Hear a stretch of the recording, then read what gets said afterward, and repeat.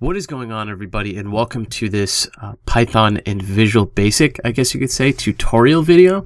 We're going to be learning about how to run Python scripts, and R scripts for that matter, in Excel. And I'm going to start with Python because Python is a little more popular than R nowadays, just probably for the easy syntax and the, I guess, overall easy flow of things in the language. But you can execute Python scripts from Excel using Visual Basic. Now, why would you want to do that? Maybe you'd want to use a Python native library to manipulate your data or something like that, or scrape data from the web. If you were to do this in Excel, it would be a lot slower. So we can basically get all of the advantages of Python and then dump the output in Excel. So this could be really useful for a lot of projects. Now let's get started. The first thing we want to do is create a working directory. So I already went and did that in my documents folder. I called it VBA Python-R. And like I said, we're starting in Python for this. So I'm going to go ahead and save this workbook I have open as a macro-enabled workbook in this folder right here. So I'm going to call it VBA-Python, and I'll save it. And we also want to create a Python script. So I'm assuming everyone that's watching this is going to have Excel, R, and Python all downloaded. For Python, it's pretty easy. You can just go to python.org and download that. So I'll bring that up actually, just in case. And I have a mechanical keyboard if anyone is complaining about the noise, so it is a little loud. So you can go right here and then download whatever version you want under the Downloads tab. And yeah, it's pretty easy. So once you have that downloaded, and I'm assuming you did the default install, you can open up idle, which is Python's native IDE. Pretty much resembles a text editor. And you can go ahead and save the script under the same directory we're working on. So I'm going to call it VBA exec. And all I'm going to do is just put a simple print statement in here for now. So when we call it, that's all it's going to do is just print hello world. So let's save that, close out of this, and we're good on that part. Now, when you do install Python, one thing you have to keep in mind is you need an environment variable set. Sometimes it can do this automatically if you tell Python, the Python installer, depending on which one you use to do it. For me, I've already done it. So when you type in Python on the command prompt or terminal, you should see something like this pop up. And if you don't, that means if you get basically an error saying, I don't know what this command is, you haven't properly put it in your path. So what that means basically is that if you go in here in the environment variable section on Windows and you go into your path, I have mine set right here to this path, which contains the Python executable, which will allow us to basically run the Python shell and execute Python scripts. So if I were to go in here, and this is by default the directory that the Python installer puts everything to. You can see the Python exe is here. So if we were to run our Python script, all we would need to do is go here, copy this path, go to our command prompt, and then type in Python, and then paste that, and then VBA exec.py. Oh, I think I actually had an error in the hello world statement. That's pretty funny. I forgot that ending quote. So if we run that command again, we can see we just ran our script. Now, to set that environment variable, you can go to that path that I just showed you. So it is your users folder under your C drive, and then your username, and then app data.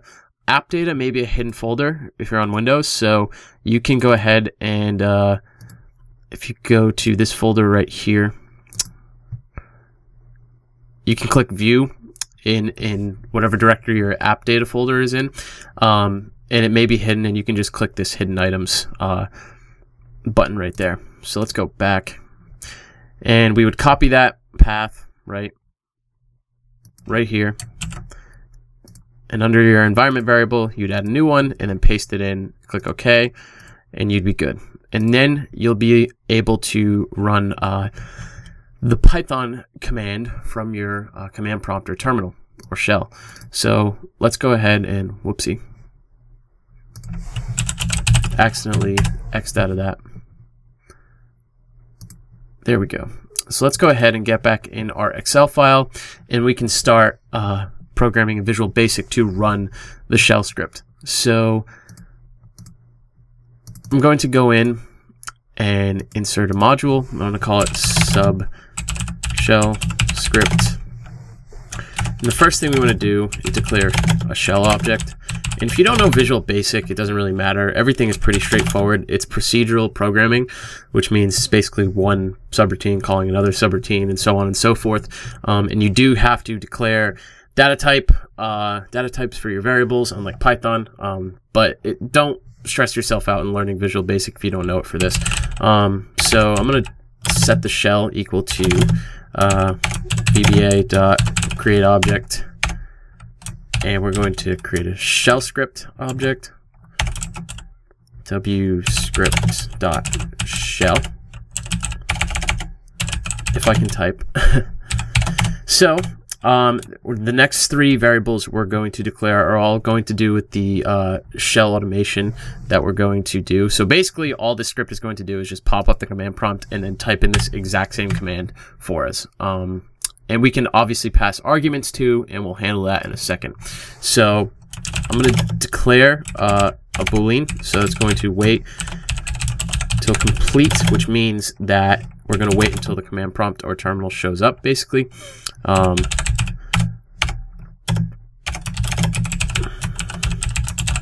Set that equal to true. We're going to declare a style, which is basically going to allow us to see the command prompt. And we're going to declare a variable called error code to run our whatever string we pass in to the run function for our shell. So that's basically just going to hold the shell.run statement that we're going to put in. So we're going to declare this as an integer. And the only other thing we need is a path for our command, right? So I'm going to declare that as a string, and then I'm going to set it equal to Python, which is a command. And honestly, I can probably just go over here and copy this.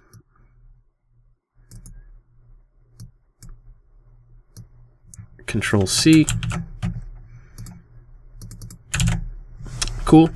And one thing that you want to do to keep the command prompt open when you run it from Visual Basic is command /K, and that's going to keep the terminal open so we can just see what's going on. Now the last thing we need to do is run the script. So shell.run, pass in our path, style, and then wait till complete. Forgot my parenthesis, and let's give it a shot. So I'm going to X out of this right here, and I probably have some sort of syntax error.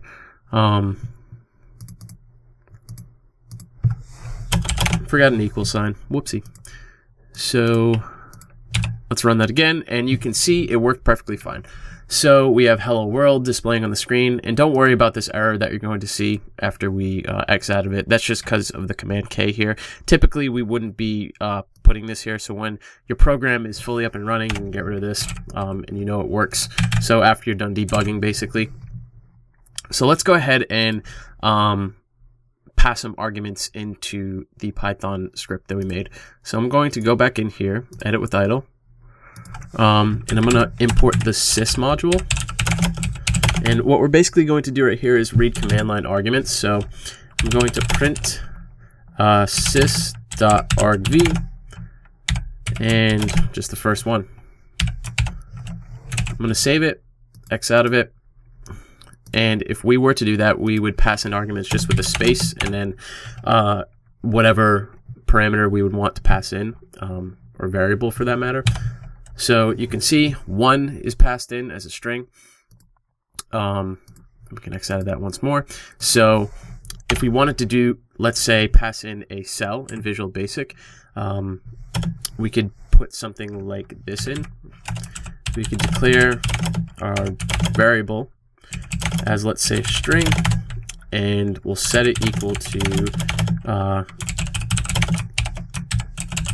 sheet1 dot range, and then a1, and extract the value. And what we would do here is concatenate space and then the variable. Awesome. So let's go ahead and move this over and just type in anything. So we'll go back, run this once more, and you can see right here we have our command line argument passed in, and it's just an example string. So that's how you do it in Python. I'll probably break out R into the next video, and I might do a small project after that, showing a demonstration of using a Python or R library with this, and maybe data related too. So that does it for this tutorial. I hope you guys enjoyed it, and please don't forget to rate, comment, and subscribe. See you later. Bye-bye.